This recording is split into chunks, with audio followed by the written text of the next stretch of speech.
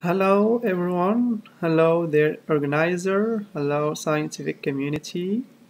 I'm so happy to contribute in this beautiful event that in University of California, Los Angeles from Morocco, as we know that the COVID-19 doesn't allow us to move to USA to assist to this beautiful event, but we're going to contribute and online mode is good also. So first of all, I would like to thank American Association for Advance in Functional Materials for organizing these beautiful events. So today we're going to begin our work named Synthesize and Characterization of Hydroxyapatite Reinforced Chitosan Composite Hydrogel for Bone Tissue Regeneration done in University of Hassan de Casablanca, Morocco, in Biomolecules and Organic Synthesize Laboratory. So the plan of our work is an introduction, then an experimental details and results and discussion and conclusion of our work. So the normal human body has about 200 bones which are needed for a variety of functions within the body. There are many functions which bones are in the body. Function 1 is support. So the bone is provided support structure more and the hardest and the most rigid structure in our body. Bones are strong but light, which give the body support and shape without weighing it down. So function 2, protection. So the nervous system is the most important in our body. So because the nervous system controls the rest of our body and is very fragile. So the bones can protect this system such as skull and backbone. So function 3 is movement. So the skeletal system also closely interacts with the muscle system in our body. So muscles are necessary to attach to in order to contract and cause motion. So the last one is blood cell production. So the bone are also important as a center of the production of blood cells. The inside of bone is filled with a gel-like materials called the bone marrow, which is where red blood cells are made. So the bone structures consist of compact bone and spongy bone, where inside contain a bone marrow. So the compact bone is very dense in the outside. Inside is the spongy bone, which is high porosity. So the composition of bone are inorganic and collagen fiber. So the mass of inorganic is calcium phosphate that contain approximately 60 to 70% as bone mineral. So the bone mineral is hydroxyapatite, which is one of calcium phosphate phase.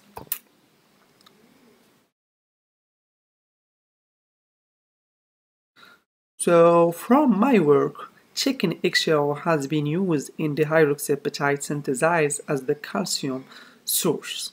So the chicken eggshell consists of two main parts. The inside of shell, so the inside of is shell membrane, which is contain collagen and other. So this part of shell will be removed before use. So the outside part of shell is which are the most of calcium compound is contained approximately 95%. So the calcium compound is calcium carbonate phase about 94%. So the chicken eggshell is full of calcium and can be used for hydroxyapatite synthesizing. So hydroxyapatite is the inorganic mineral found in bone and teeth.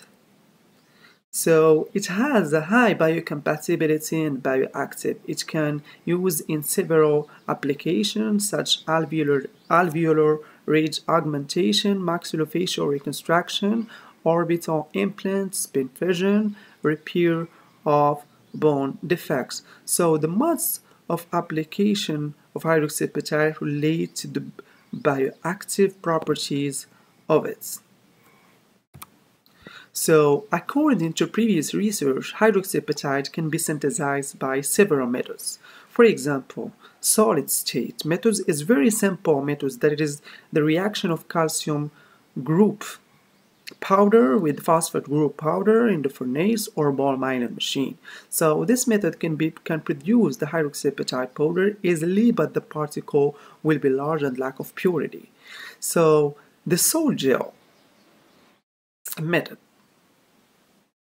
and the salt gel method and the salt gel is the most method to synthesize hydroxyapatite.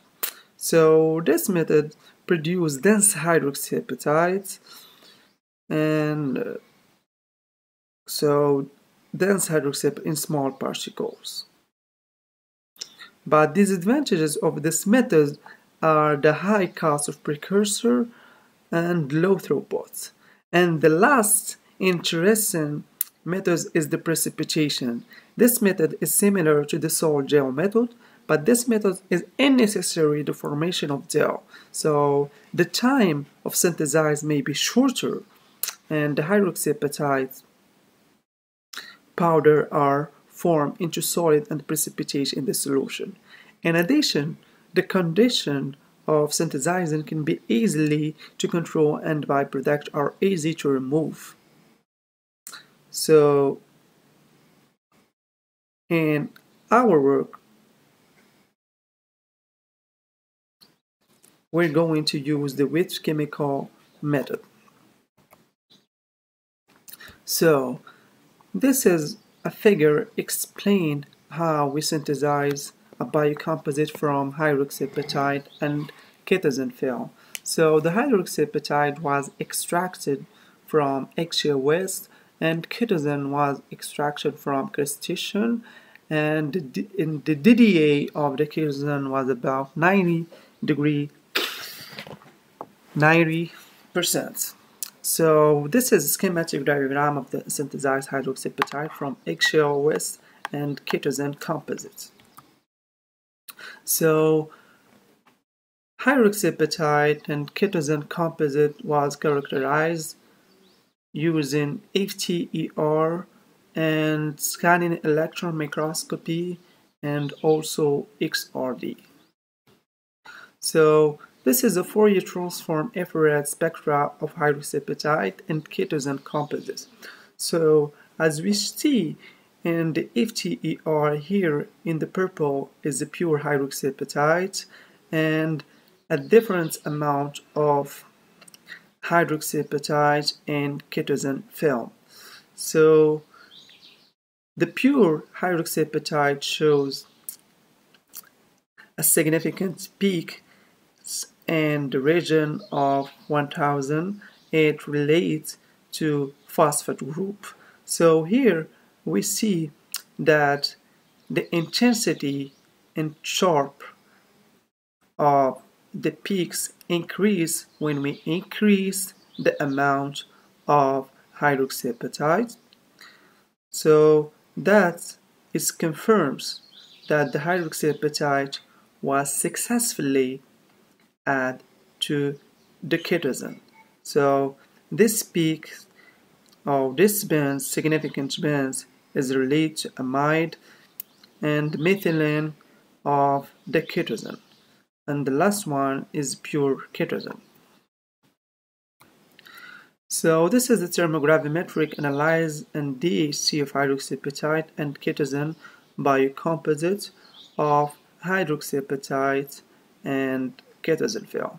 So as we see here, a significant weight loss in the region of 100 or 120 is related to the degradation, or is not a degradation, as is the depart of water, and here a significant weight loss is mean the degradation of the polymers. So the polymer was degraded in the region, and this was confirmed by the DAC.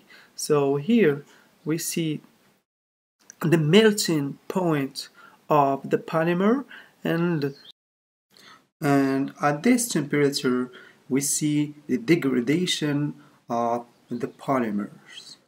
So the degradation of all the samples, which mean 10%, 20%, and 30% of hydroxyapatite and chitosan. So the hydroxyapatite, we can conclude that reinforce the thermal stability of the polymers. So let's go into talk about the morphological structure of the surface. So to confirm this analysis, we use the scanning electron microscopy of hydroxyapatite and chitosan film. This image A as the chitosan is of the pure chitosan, as we see here the roughness, and we see the morphology of the surface. We see some changes in the surface of chitosan. That's because the adding of 10% of hydroxyapatite on the surface, and image C contains 20% of hydroxyapatite on the chitosan, and image D contains 30% of hydroxyapatite and the surface, or on the surface of chitosan. So we can say that the morphological properties of the composites present an irregular size of the synthesized hydroxyapatite on the surface of the chitosan matrix. So we can say that the distribution of hydroxyapatite was non-uniform on the surface of the chitosan. So as a conclusion of this all work, we can say that the hydroxyapatite can be synthesized from eggshell waste by reaction of calcium hydroxide and phosphoric acid using wet chemical method. And we can also use some other method that I mentioned before. So the composite present good thermal resistance compared to the pristine chitosan film, and that was confirmed by the DEC and TGA analysis. So, and the last thing that we have together is the roughness of the surface nucleus of the cell cytotoxicity test. So this test has been done but are not published yet. So we can say that the change of the morphology of the surface can contribute to the cell toxicity or to the influence on the biological part of the biocomposite. So with the addition of hydroxyapatite in the chitosan film, the roughness increase, and we're going to talk about the osteoconductivity and osteoinductivity in other work. So thank you so much for this beautiful event, and thank you for giving me this opportunity this year to contribute and to be here with this beautiful scientific, and thank you so much. I'm Ayoub Grouli from Morocco and from the University of Hassan II Casablanca, and thank you so much, their organizer, and see you next year inshallah.